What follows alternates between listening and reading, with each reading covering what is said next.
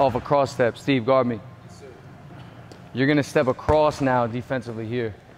See that? So if I was like playing off this, it's the same movement. So I go across him here.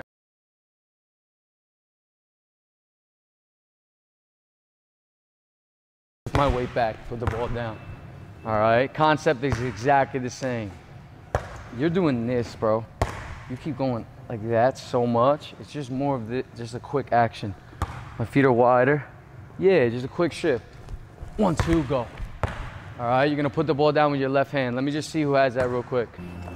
Too fast. Now look, couple things. As you get here, my body weight's on the right foot, then I bring it to the left foot. The dribble happens inside my frame with my left hand. Look at me. 1, 2, dribble down. And that allows me to do what? Swing my foot, right? So again, I'm here, right, left, dribble. Okay, go slow in the beginning. Let's get that. Not bad, good play.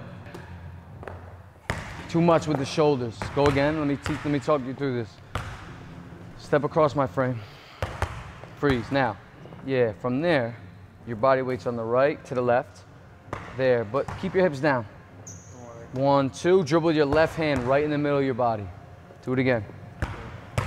1, 2, left hand, go. All right.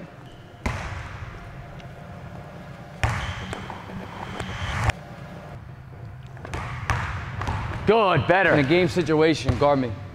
Guard me. I'm here, right? I'm here, I got nothing, I might spin out and play. So then I'm here, and then I'm gone. Because every time you spin out, they relax.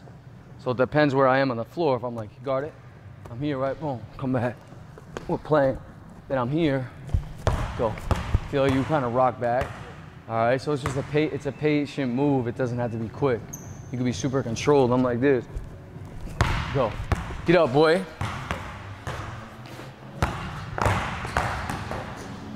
Good. Good. Good. Come on, come on.